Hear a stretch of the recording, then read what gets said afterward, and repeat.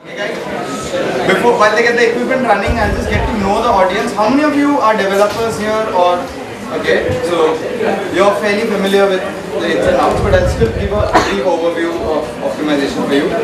How many of you are from UI, UX and want to know how to speed it up? And don't know how to, okay. So, and students who are not familiar with WordPress at all. Okay, so, okay, that's the majority of the audience. So, anyway, in this talk, I will not go into great technical detail, but I will give you overviews and links you can follow later. My talk is about optimizing WordPress to make it as fast as possible. WordPress was never designed as a platform to scale up. It was built for personal blogging. But unfortunately, because it's ease of use with journalists, it has some of the biggest sites now run WordPress. Okay? They have moved away from what used to be Drupal and other CMS systems. So I'll stop throwing jargon. CMS is content management system, the software that lets you run your site. Okay?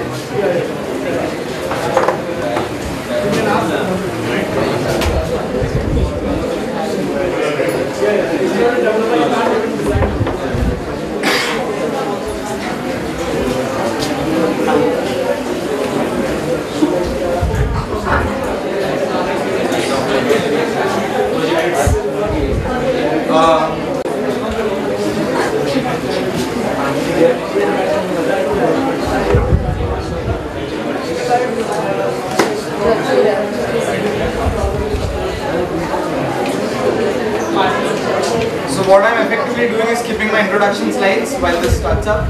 My name is Shaunak. I work for a long time with WordPress, optimizing and programming it. I'm a technology evangelist, that is, I understand the technology and try to bring it to you in simple terms. And apart from that, I think of myself as a bathroom artist and a stand-up comic.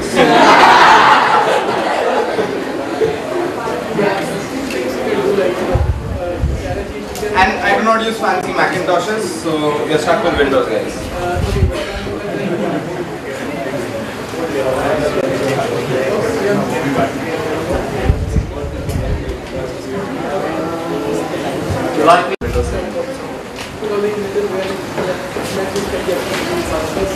The enterprise features have gone up.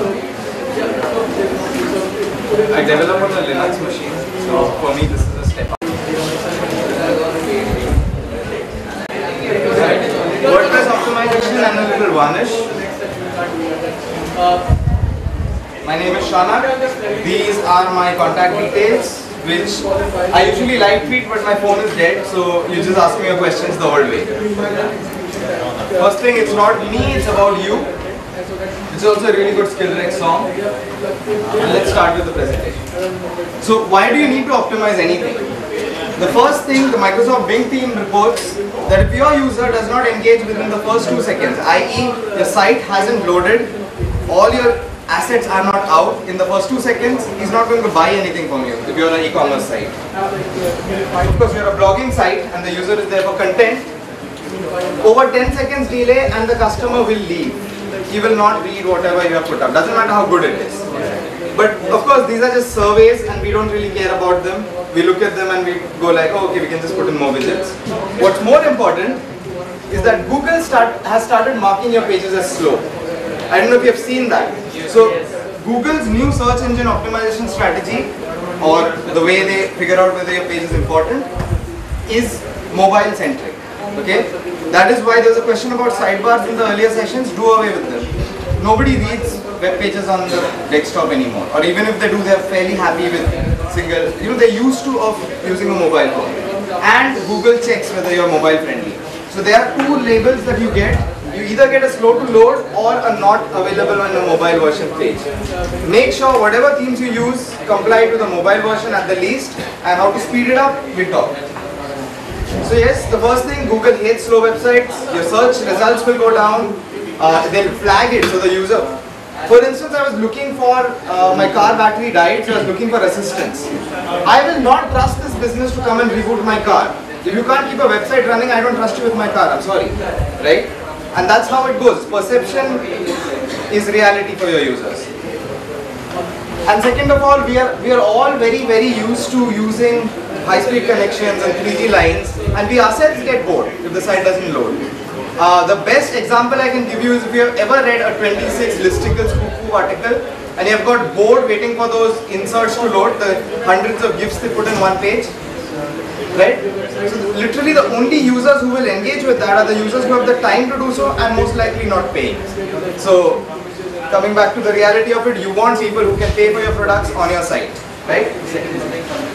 Google is not the only search engine in the world. There are other bots out there who do index products. For example, the Alexis web rank engine, which makes a list of the top 100,000 web pages, it will not wait on your website if its bot reaches its timeout, and that is anything between 1.4 to 2.3 seconds. They have an enormously high speed connection. So if your page is slow because your script took more than 2 seconds to execute, that part of the script is not going to be indexed. What are the problems people have with WordPress? The first thing is, well, it's not WordPress's fault. When WordPress was being built, the web was very new and we didn't really understand how to do things. The problem with the internet as you know it today is that it's built for static content. It's built for you to request a page and for you to get that page. It is not designed to stream video. It's not designed. We do it, we have workarounds. We have ways in which we can handle your uploads and downloads. We have a script running which keeps checking whether that document was sent or not. Then we have other means of transferring high amounts of data. But that is not what it was primarily designed for. And the way servers run is also the same. They are plainly designed to serve you static content. What is a static content? For the people who are new to this, when a computer requests for a web page to a server, it returns with a document. That is all it does. That document could be a HTTP page, HTML page, sorry. It could be an image. It could be a collection of a page, an image, some other JavaScript that needs to come in. But these are all just documents. And till the transaction is not complete, your browser does not think that the page has loaded. Right? That's a common experience we all know. Once the page loads, the browser stops spinning that wheel. Now WordPress was designed in a language called PHP, which is basically the jugaad of all programming languages. It is not efficient, and over time it has gotten less so, with more and more features such as class-based programming coming in. There is a story that goes around. Everybody says that Facebook was designed using PHP. Everybody knows that? Or yes?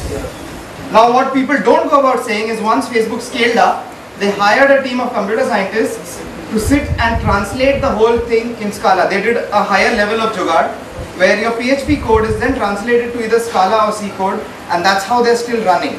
Yes, Facebook still develops in PHP, but the backend is extremely complicated. And that is because it is faulty by design. But we can't complain about that because PHP is easy. For a student audience there who has maybe not had that much experience in programming, PHP is very easy to approach. You slam a bit of code in an HTML file and it runs, right? There are certain things that you can do to speed PHP up. First of all, keep it updated. Always get to the newest and newest versions of PHP. We'll talk about that when we get to hosting. More importantly, chuck out code that you don't need to do in PHP. If you don't need to generate a date to show for the user in PHP, do not. There is JavaScript available for it. It is extremely fast. Browsers are optimized for it, right? Handle as much as you can on the user interface side of things. Handle less on the server side. Stop loading the server. The second thing, what WordPress does every time you visit a page is that it goes into your database, it looks for all your comments, pops them out, right? Then it goes and looks for all your content, pops them out, and assembles a HTML page. You see how this can be inefficient? Just imagine if you have, for example, him. If I ask him, please make a report, and he has to ask her for the daily statistics of how many people visited. If he has to ask him for upar clipart chipkana hai, right? It will get slow. His work will be slow. If all the things were available with him, he could just give me the report in seconds.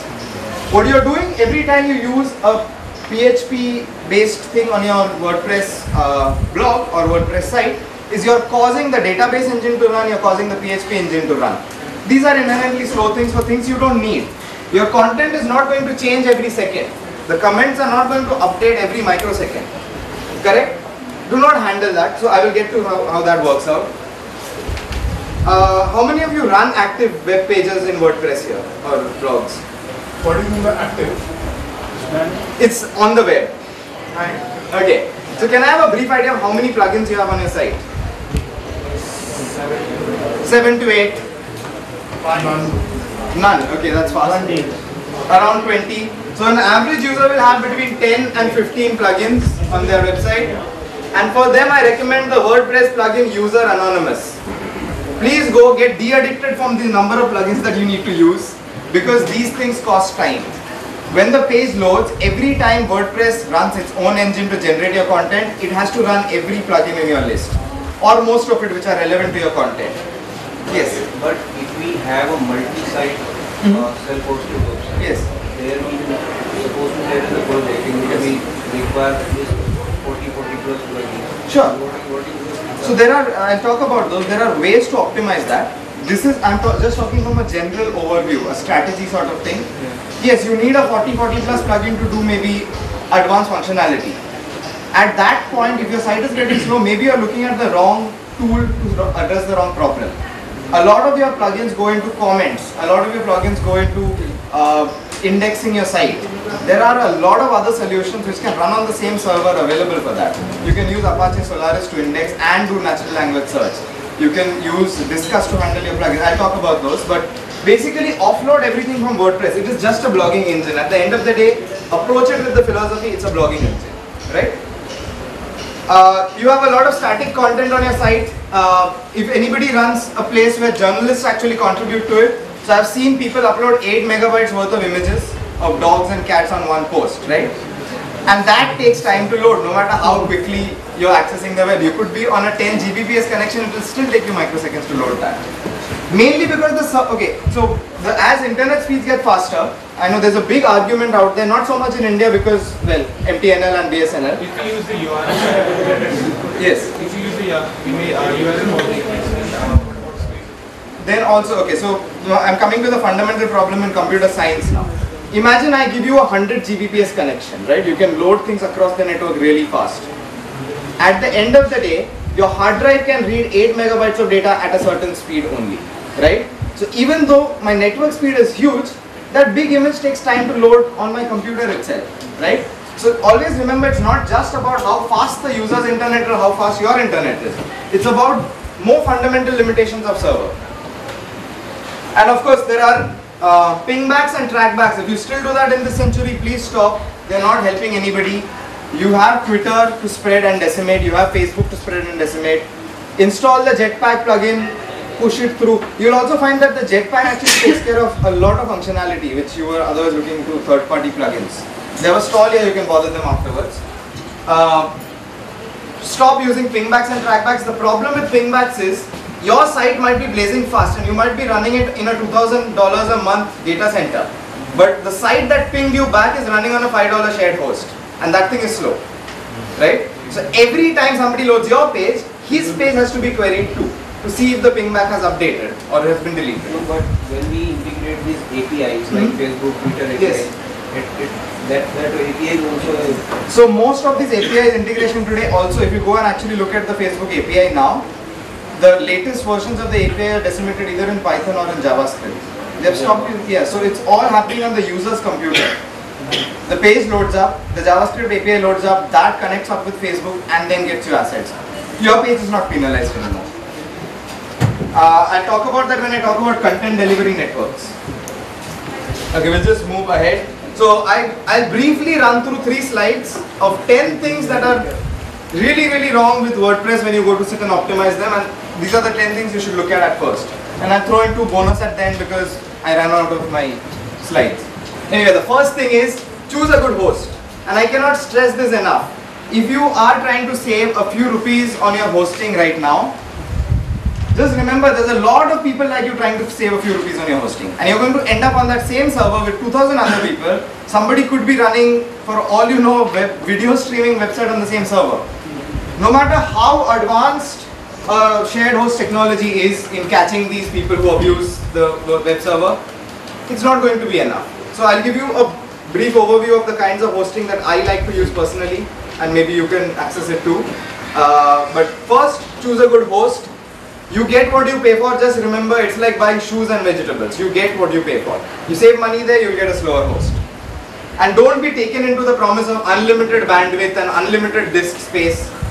Do you really need unlimited bandwidth? Do you actually have millions? And trust me, at the point where you need more than 2 terabytes of bandwidth in a month, you need to move out to your own either dedicated host or virtual host or data center. So don't go into those promises. Bluehost does a great job and I would recommend them, but I'll talk about that later. Bluehost is also here, so that was sponsor placement. Themes. WordPress comes with a very boring default theme, but trust me, hundreds and hundreds of developers have put incredible amounts of man hours optimizing every last loop. In fact, if you go and read the Git comments, there's something like I spent 8 hours on it and the next guy tag I spent 24 hours on it. It's just 3 milliseconds faster, but that's important. That's the fastest theme you can get for WordPress. Let's be honest about that. 2015, 2014, 2013, you have a choice, right? Some amount of choice. I don't say use the default WordPress theme because I understand. As a developer, I would love to tell you, please use this is fast. But users don't like it, you want a customized site. But what I'm saying is, please compare whichever theme you choose to the 2015 theme. If the 2015 took 5 seconds to load on a connection, your theme should not take more than 7. Right? Are there any ways to calculate these? Yes, there are ways that you can run it. Pingdom is one. So okay, Google Web. I would recommend Google Web Speed. I'll talk about those. Pingdom is actually run from Google's web server itself. It is a Google Apps. It was basically a hobby project of someone, and I wouldn't recommend it for industrial use. But of course, as a brief overview to see if your site is up or not, Pingdom is great. But again, I would recommend Jetpack. It's made by the people who make WordPress. It's run on enormously better facilities. Caching. So Navjot Singh Sidhu puts his catches win matches. This is the only thing you need to do. Like you can listen to my talk and go home and say kya pakaya hai and do this, and you will still feel an improvement in speed. So the thing that I introduced to you, what is your problem with WordPress? Every time you need to create a page, it is querying a database server, it is querying text files and generating the same bloody page 50,000 times a second. Why? Just cache that one page, save it somewhere in the computer's memory and keep serving that page over and over and over. Right? Now there are very advanced ways of doing this. You can cache it with a shared host using some WordPress plugins. There's W3 Total Cache, I'll talk about them. Or if you have your own server, nothing like it, install Varnish, your problems in life will start to solve. And I'll show you a case study of a website which, in fact I'll just speak about it now itself. Have you seen the Raspberry Pi? That is less powerful than your phone. And we have successfully run a WordPress website which served 70,000 pages in a minute on that one page just with Varnish caching. 70,000. There were 70,000 hits distributed over a period of a minute in a Gaussian pattern, so it's random enough. And it didn't crash. The reason is computers are really good at sending files they already have, and they're really pathetic at creating files that you want them to create. Right? You can take a very simple example. Install Apache on a new machine. Okay? Keep a 1 MB image there and just send it. This is for the people who already know how to develop things, right? Just download that image, measure the time. Write a PHP script that generates a 1 MB file. Fill it up with zeros if you like, and send the same file. There'll be at least a 5 times difference in speed. Because computers take a long time to process anything, to be very honest with you. But they're really fast at input-output, I/O. And this is again from the basics of it. Okay, so I will very quickly skip to my recommendations. I'll put this thing up, my presentation up, so you can go through it. Yeah, I'll just wind up in 2 minutes. Quickly, the parts that takeaways from this. Hosting recommendations. Shared host, if you must be on a shared host, go for Webfaction. It is $10 a month and it allows you access into the root. So all these strategies that I told you about caching, about saving, you can go and do it there. No other shared host allows this as far as I know. Bluehost is also good if you are not so technically inclined. It will serve your purpose well enough. Which one? HostGator, I mean, if you start looking at comparisons, Bluehost is still faster, but I would still recommend, if you are a little technically inclined, please try and see Webfaction. It is not that much. Bluehost India or Bluehost? Doesn't matter, they run on the same network. It is not so expensive to switch to one of these today. Cloud hosting is the way to go. The Raspberry Pi I was talking about, imagine if instead of a Raspberry Pi you're running this on a server, instead of 7,000 hits, you have 7 million. A cloud is the only thing that can scale to serve your purpose. So please look at these. DigitalOcean, OVH is the cheapest as far as I know. Linode and Amazon AWS is the most expensive but the most effective. In one of these slides I have put a talk by somebody else, not me. This one, you can go watch it on WordPress TV. This is basically the world's largest WordPress site, that is BuzzFeed, and how it was optimized. And you'll be surprised at how much you can just get away with Varnish, the solution I told you about. And there are some plugins that I've recommended. Varnish is a plugin? Varnish is not a plugin, Varnish is a completely separate server setup. So just like you have Apache and Nginx, Varnish runs in front of that, and it doesn't even invoke the server if it does not need to. That is how you can get a very high speed.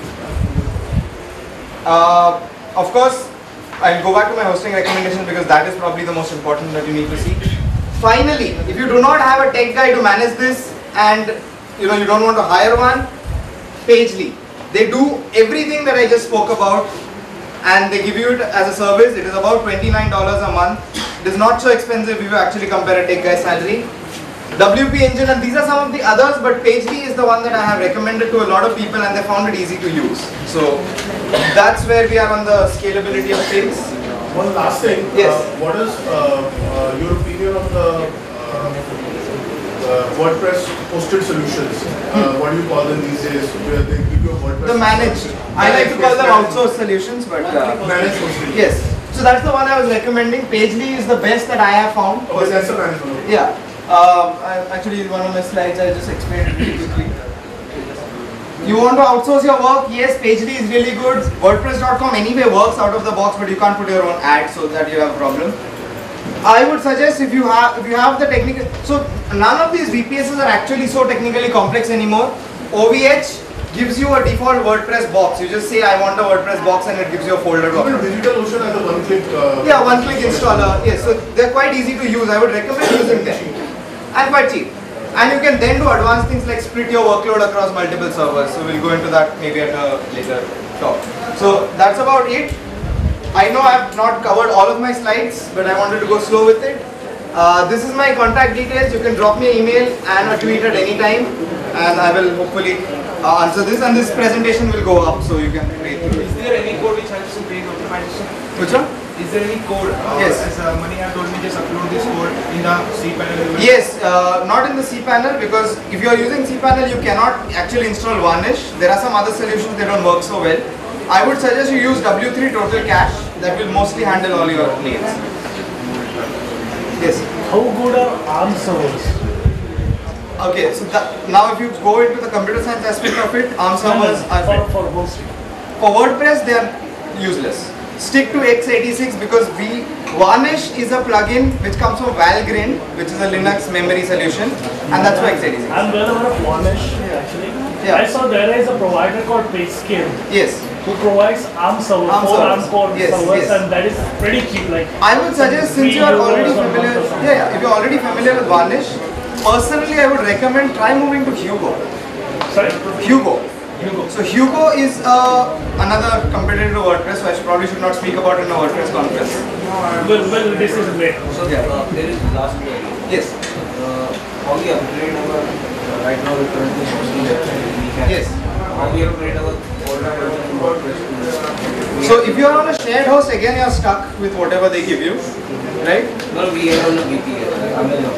You are on Amazon. So what you do is you simply download the WordPress executable into your folder, unzip it, and just restart your site. What about the WP and the config? Everything is all the same. There is a very easy path. In fact, WordPress updates itself. Since I think version 4, WordPress updates itself, so you don't have to bother. Yeah. If you are on Amazon's infrastructure, please install the Amazon S3 plugin for WordPress. It will solve all your needs. Yes. It will distribute. It's a multi-site.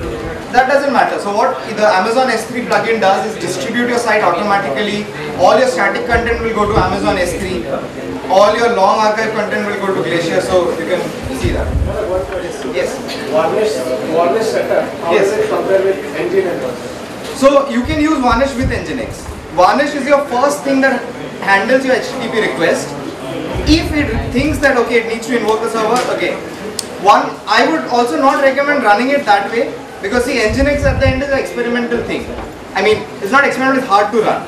So what I would recommend is have a traditional Apache setup, use Varnish with it, you will get a good, unless you really need to scale up immensely and you're stuck on hardware. I'll upload this presentation, I have put in all the things. So the presentation I designed so you can just read it even if I'm not there. Any other questions very quickly? Is using a free SSL from Cloudflare worthy or not? Yes, you can use Cloudflare, that's one of the slides I didn't talk about. I have used, is using free SSL Yes. they provide. Is Yes. that about worthy or not? Should I go for the premium one? No, I think if you are not selling, if you're not having an e-commerce site, there is no need. That is sufficient. Varnish with e-commerce. I wouldn't recommend it. Very frankly, if you want to run an e-commerce solution, do not cache because you need SQL's transaction abilities, which Varnish does as well. But okay, another thing is if you're running an e-commerce solution using PHP, then PrestaShop does an extremely good job of optimization. So maybe you can do it. Yeah, later. Again, we are going into other solutions. Can you tell me the name of any website which is on e-commerce website which is on WordPress? Oh, there are plenty. Just if you put it in Google. Yeah. One which is the best. I don't think I remember one, but you can just put it in e-commerce WordPress. There are plenty of plugins that help you do that as well. WordPress own community. Yeah. Yeah, there's WooCommerce, themes, but I just want to see the actual site. I think when WordPress sells you a subscription, it sells stuff online. When you buy a t-shirt, the I love WordPress t-shirt, that's e-commerce solution of WordPress. It's effective. I would not recommend it. But of course, if you need a dedicated e-commerce solution, you have to look elsewhere. Again, the final conclusion, please. Yes, lunchtime. And final thing is use the right tool for the right thing. If you want e-commerce, use something else. So that's about it.